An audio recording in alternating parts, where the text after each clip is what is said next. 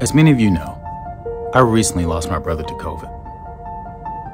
That was devastating to me. And I started thinking about the whole situation, and I started thinking about, I could feel a lot of ways, but I want to feel positive. And then I started thinking about his life, and I started thinking about his story, and I started thinking about everything that made him Vince.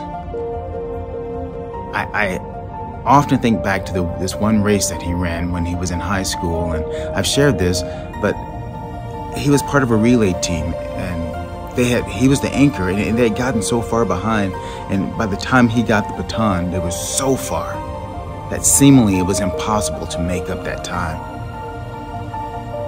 But my brother took the baton and he ran his race. He ran as hard as he could to the point where he almost caught the person who was so far ahead of him. And I started thinking about his entire life and how that really kind of sums everything up.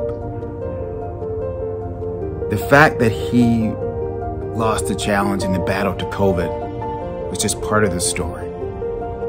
It's just part of his story. And as we go through our lives, we have to start thinking about all the things that happen to us.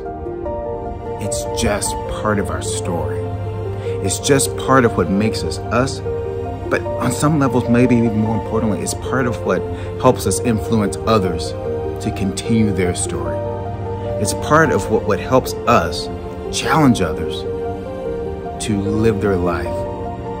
It helps us help others grow. So as we look at things that happen in our life and things that happen to others around us, just remember, it's just part of the story. The great thing is, you're the author, and you can write the story. So I challenge us all, write your story, live your life, and help others. Take care, guys. Until next time.